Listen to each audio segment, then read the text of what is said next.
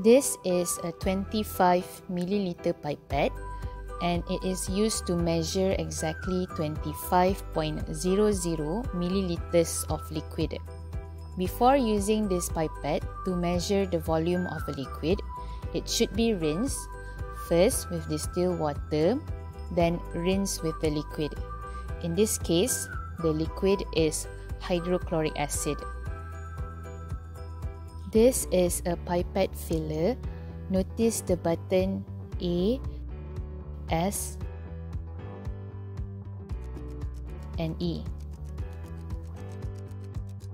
Press button A and the filler bulb simultaneously to remove air. Make sure that the tip of the pipette is in the solution. Press button S to suck in the solution.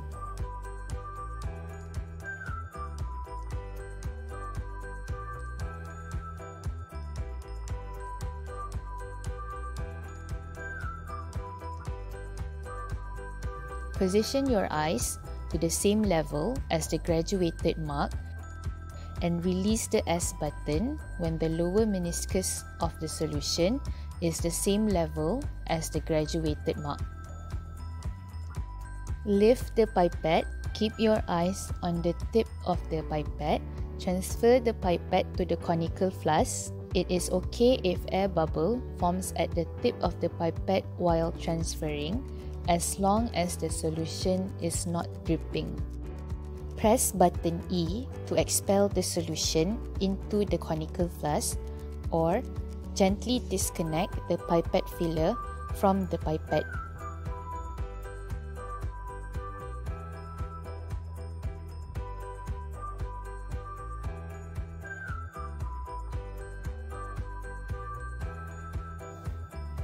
Touch the tip of the pipette on the inner wall of the conical flask to discard the last drop.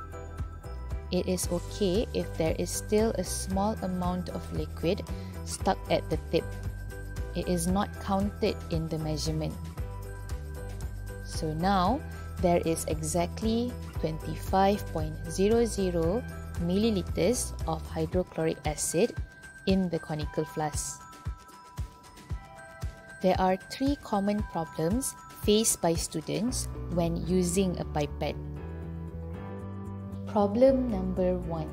When the solution reaches the pipette bulb, the level seems to increase very slowly.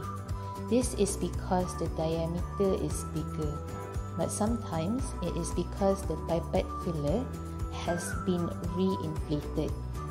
What should be done?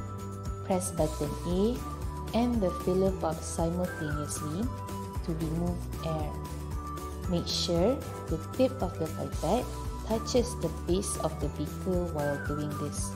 Then, continue as usual. Problem number 2. Air bubbles are present in the pipette. Why?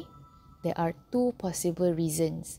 Either the tip of the pipette is above the solution level, or there is only a small amount of solution left in the beaker.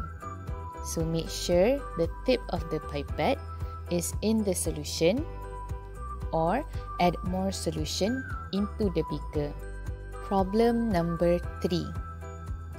It is difficult to make the level of the solution the same as the graduated mark. It can be frustrating when this happens.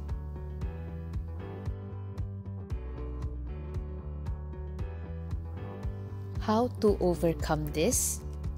It is very difficult to adjust the level when it is very close to the mark.